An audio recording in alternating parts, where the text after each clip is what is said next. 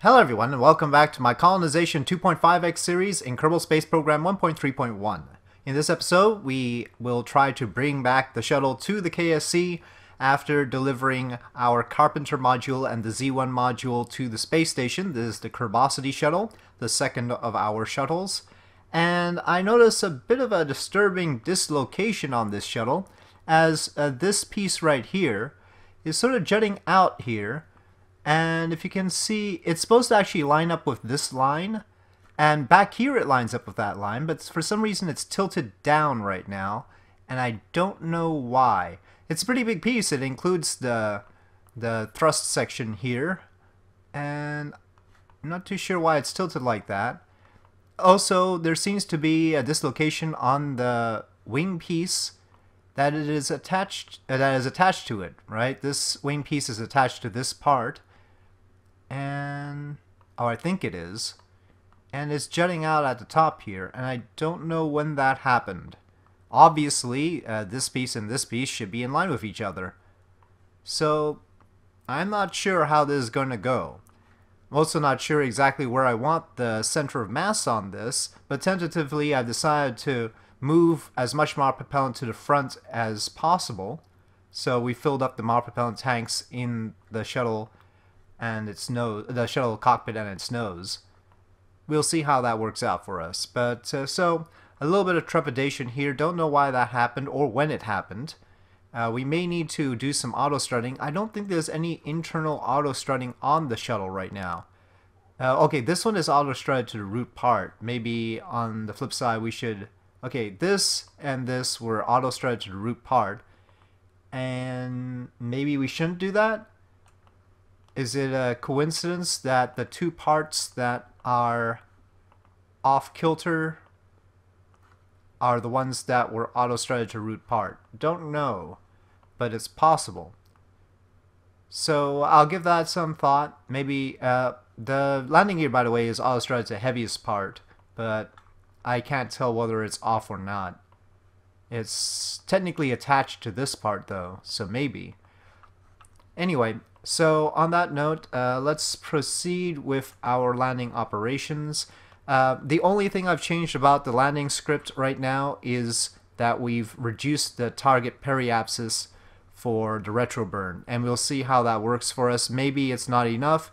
Probably it's not enough. So we're probably aiming for another splashdown, but hopefully it's closer to the KSC this time. So, edit shuttle reentry. Long name. Maybe it was just reentry. Nope, it's there.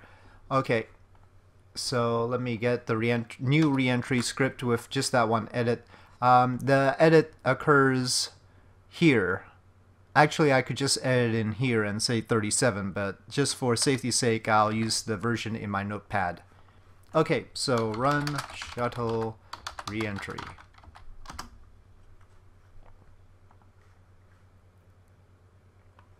Okay, it is going to time warp to the coordinate for the retroburn, and that's something else I can change. I can have it retroburn earlier. Of course, everything does somewhat depend on what our initial orbit is, but this is going to be a typical orbit for all of our missions.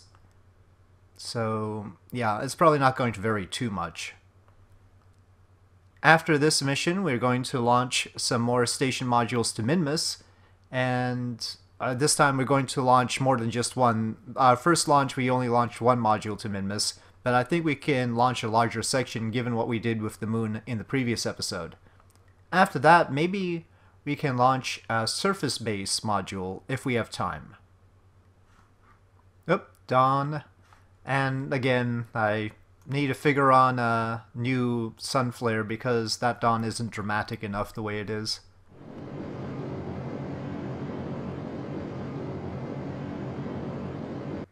Okay, the retroburn is complete. The periapsis is 9 kilometers. And again, the 37 kilometers there is the base periapsis, and then it subtracts from that based on the mass of the shuttle. So based on our current mass, it brought us to 9 kilometers. We're not that far away from the home continent. We're right here. I don't know. Seems like we should start the retro earlier. the reason why we started where we do is because of testing before. I mean, I had tested the shuttle to make sure that it could operate in 2.5x, obviously. No point trying to use a shuttle for these launches unless we know that it'll work properly. And it seemed like it needed to retro at the particular location that it does. But then something changed, so I'm confused.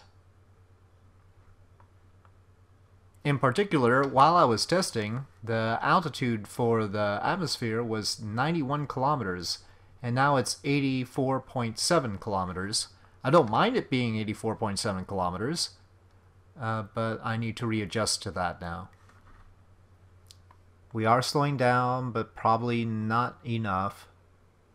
With the cockpit glowing red, I don't dare try and take control and pitch down myself just yet. Well, I'm looking at the target distance here, and that's the distance to the KSC. 170 and falling. The KSC is in sight, but we're still at 50 kilometers in altitude. The launch script is trying to turn because it reads that our heading is a little bit off from where the KSC is, and that's just going to get worse. Okay, I'll try and force the issue now and take manual control. Of course, that loses all grip that we had on the atmosphere for a bit. Well, we're closer to that one island that should have the island runway. That's nice. I guess we'll have to sit down on that island, or at least try to, but it's a bit dangerous. It's actually safer to try and land on the water. Wait, I think I see the runway there. It's just really, really tiny compared to the way it usually is.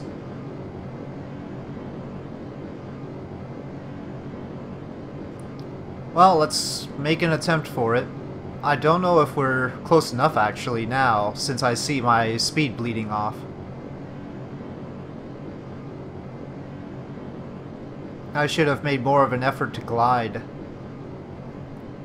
It's interesting, this wing is higher on this side, but lower on this side. It's... this is just very horrible somehow.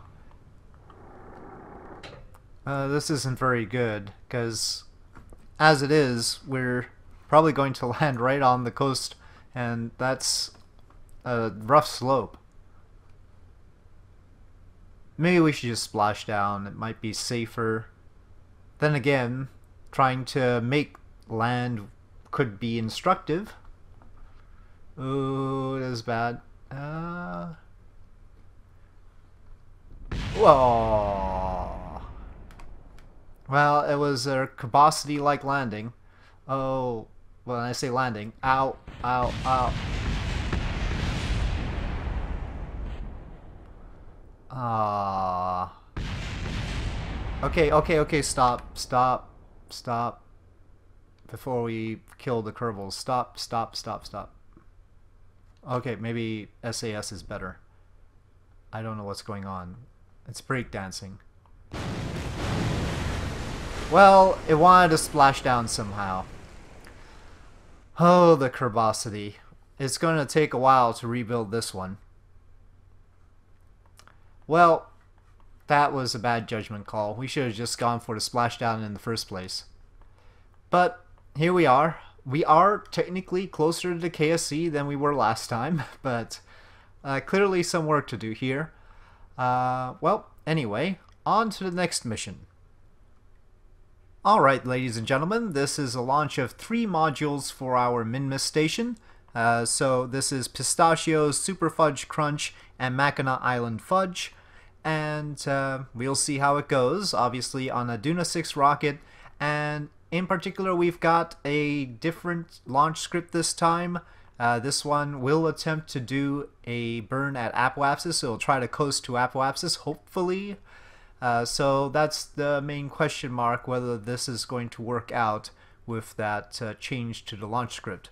So let's see. Run Duna 6.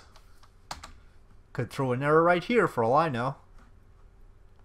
If I missed a particular, if I misspelled something or missed a period somewhere. Okay, we have ignition, good. I forgot the roll thing again, but that is not a critical situation. Okay, separation. Okay, the boosters have separated. And everything looking good.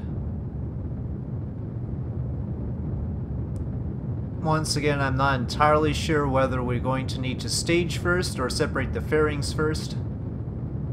Keeping an eye on that.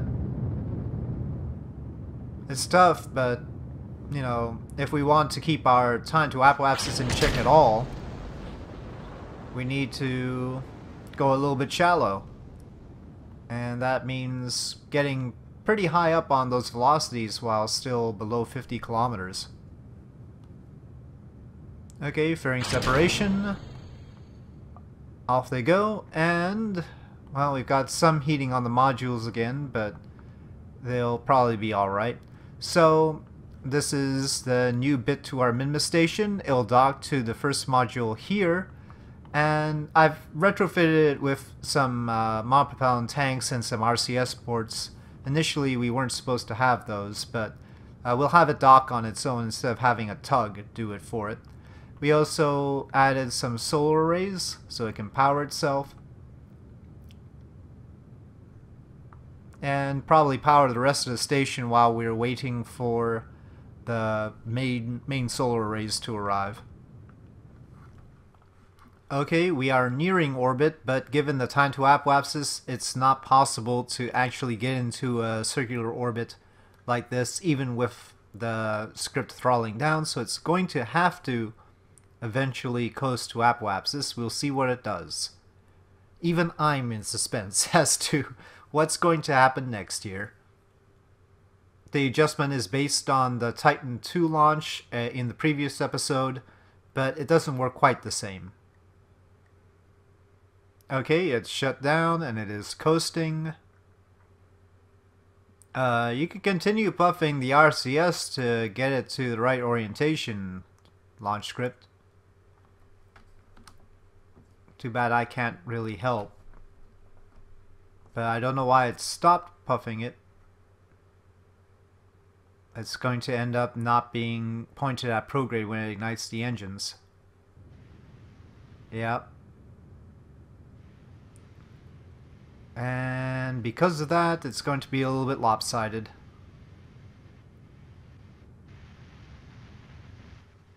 Well, 130 by 125 is not as bad as before. Improvement. Still working on it. Okay, let's transfer to Minmus. The cost is 1,500 meters per second. And once we get there, we have a burn to match orbits with our station. And that burn will cost 449 meters per second. And we'll have encounter right about there. Assuming the burns all go right, which they won't, but we'll get close. We're good. We are fine, plenty of delta V, and we should be able to deorbit this as well.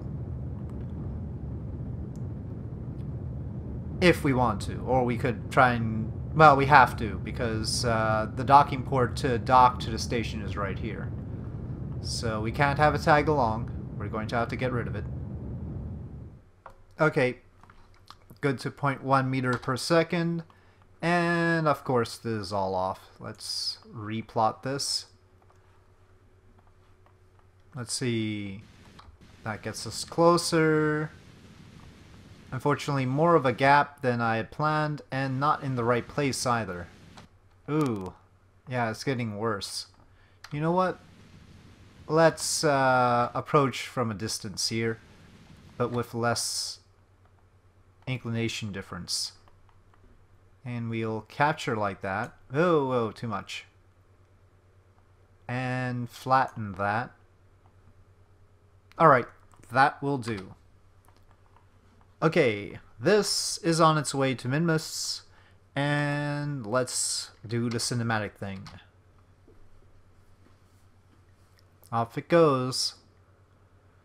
3 modules. We're making good progress. In total, after this, there will be the Cherry Garcia module, the Neapolitan module, and then it's just the trusses and that big external tank that stores the fuel. You'll note that I'm taking pains to build things before we send the Kerbals. And that's even true of our Kerbin orbit station, so we want everything to be set up first, and then our Kerbals arrive and take charge and do their thing. The reason for that is simple. Of course, once we send the Kerbals, we have to send life support. And that's a complication all on its own. Okay, we see our separation at closest distance there. Oop. A little bit more. 4.5 is the best we can do. Well, we still have a relative inclination at that point, so is that really... Well, I guess that's not exactly right there anyway. Okay, it should be fine. Let's get over there. Now you might wonder, well, we have a lot of extra delta V on this stage, why couldn't we have sent more modules? Well, that's because of the way they have to be docked. And it would have been a very awkward fairing if we tried to launch anything more than this particular part.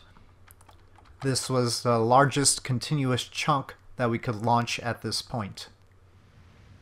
Okay, let's just use this stage to zero us out, and then we'll approach the station with the module's SAS. Oh, okay, that wasn't zeroing. The engine here is a bit too powerful for all this right now. Okay, it's enough. Let's stop that. Stop. Separate. Okay, control from here. Alright. Now you may turn. Okay, that's good. We can deorbit this right now. And we have to because the electric charge is going to run out. Okay, it is deorbited. Somebody suggested calling the station Baskin Robbins, but that's not really... Well, the downside is I don't remember what MEEP stood for. I'll probably need to ask my audience, my Twitch audience, to remind me what the heck it was supposed to stand for, assuming anybody remembered. But, yeah. Doing the ice cream thing is enough. We don't need to call it Baskin Robbins. Besides, I got the feeling that there's more of a Ben & Jerry's thing going on my audience. Not sure, though. Baskin Robbins is hardly the ultimate in ice cream, though. Okay, this is what I wanted. And we want to control from here. Pretty sure this is the end that's supposed to dock to the rest of it. Now, where is it? There it is. No, that's the spent stage. Well, I'm going to line up the CBM here and the CBM there and hope that that's correct. But I'm not actually sure. Oh, great. Yep. Okay, let me turn that off.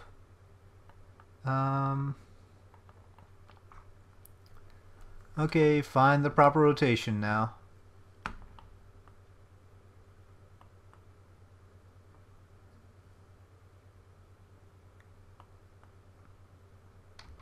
Okay, we are docked. Wow.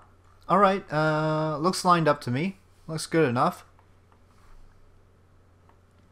Hopefully that's all good. And there we have it. That is our Minmus station as it is right now. We've got an airlock on it even. We've got Kerbitat. And we've got an agricultural module. It's looking good. Alright. Next thing. Okay, ladies and gentlemen, this is a resupply mission to our Kerbin orbit station, and we have for that an ATV appropriately launching on the Ariane 5, and so we'll try this out as our resupply solution with the food, water, and oxygen for our Kerbals, and see if it works out for us. It may or it may not. Maybe we could come up with a better system, but this seemed like a good place to start. So let's say run Ariane 5, and I've changed the script again to try and add some refinements to the way we conclude our orbit, and we'll see if those work out. Let's get vessel info up. And we're off. Bit of a shimmy in this rocket. Again, I can probably figure out how to stop the roll from doing that. It's a little bit complicated. Certainly not the simplest thing that I've tried to do in KOS, but I think I have an idea. From this view, the decals are sort of floating on the boosters, so let's just go back to this view. They're over... Dang it! Why does it always resize them? Maybe I just need to get rid of that whole idea of rescaling them. Yeah, I think it's too much trouble. Okay, the boosters have separated cleanly. We are expecting to dump the fairings before the first stage runs out, but I'm curious whether the decal is actually going to get in the way of the fairings, since the decal is missized here. That may be a problem. The ATV, by the way, is also from Lonesome Robots, the same as the producer of this rocket. Okay, no, the staging is gonna go the other way.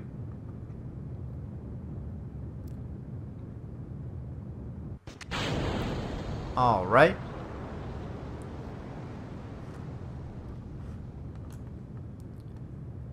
Upper stage with the floaty decals, and 5 more kilometers in altitude until the fairings separate. Nope, they got away cleanly, amazingly enough. Okay, well, the launch script is doing the usual trickle of thrust. It's basically coasting to apoapsis. It's just using a tiny little bit of thrust to keep that apoapsis boosted up to 125 kilometers, which is the planned apoapsis. So we will see how it does after that. Okay, it shut down at 125 as planned. Okay, it has oriented excellently, actually, this time, so that's improved. Let me extend the solar panels while we're waiting for it to do the burn.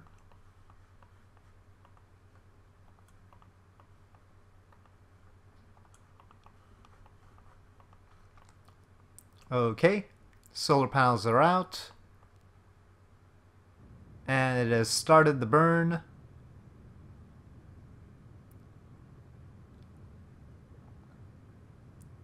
And shut down 125 by 125. So I think we have it now.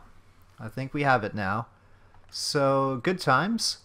Let's get this stage off and deorbit that, because it does have a controller and some electric charge there. Let's see, and I believe it actually has a reaction. Well, it has those little RCS thrusters anyway. Alright, that's a negative periapsis there. And we can proceed. Let's target the station and make a rendezvous. Looks like it'll be easier to boost this to a higher orbit and let the station catch up as usual. Okay, we are cruising right by the station. You can see it right there. And now we're going to... Nope, not that one. That one. Kill our relative velocity to it. Very easy. This ATV is working great. It's perhaps carrying too much monopropellant and not enough food, water, and oxygen. We'll have to see about that. But let's dock with the station and see what we can do in the future. I might just alter this part to take out an equal mass of monopropellant and put in more food, water, and oxygen. Or I could make a new version of it. One version would be one to send to the moon or Minmus, in which case it'll use its own fuel to make orbit around those, and we'll keep it as is. And then another version for Kerbin orbit, and that will trade off the monopropellant for food, water, and oxygen. So I'll take a look at that. And again, any changes I make to any part will be in the colonization fixes file that I post on the video in the video descriptions. Curious thing, it's not really pointed at the station, at least as far as the nav ball is concerned. Smart ASS not really orienting properly. Well, we will see. We want to dock to the tail end of Zvezda, or not Zvezda, Titov. Zvezda is what it's called on the International Space Station, but we call it Titov. So let's see if we can even do that properly. Fortunately, however it wants to rotate, it can rotate, and it's not going to be a problem. It's not like docking a station module. Okay, I need fine controls here. Overcorrecting too much. Oop, I think we bumped into it already. Yep. Okay. Oh wait, it's sorta meshing. I don't know. Port active. Let me just turn that off.